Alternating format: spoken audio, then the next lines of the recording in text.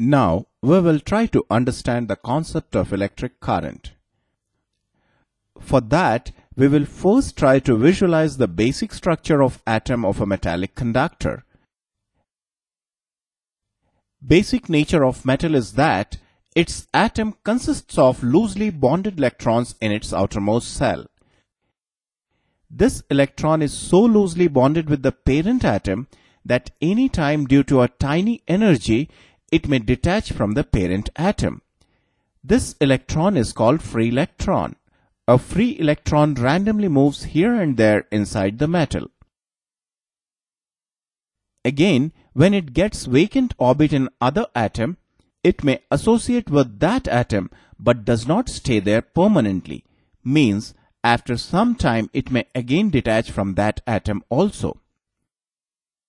In this way, free electron is detached from atom, and after moving randomly inside the metal body, it associates with another atom and again is detached from there. A metal has plenty of these free electrons inside it even at room temperature. Now, if this metal conductor is connected across a voltage source, these free electrons come under an electric field and an electric force acts on them. As the electrons are electronegative, they will be accelerated towards the positive end of the conductor. As a result, these free electrons drift towards the positive end of the metal conductor.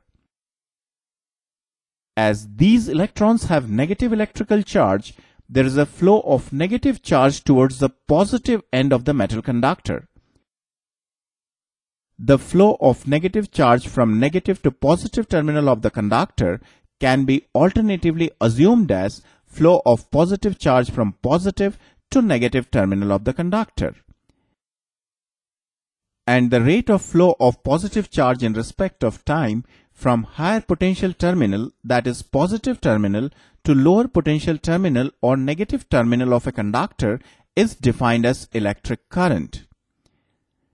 So hope we get a clear concept of electric current through a metal conductor. Thank you.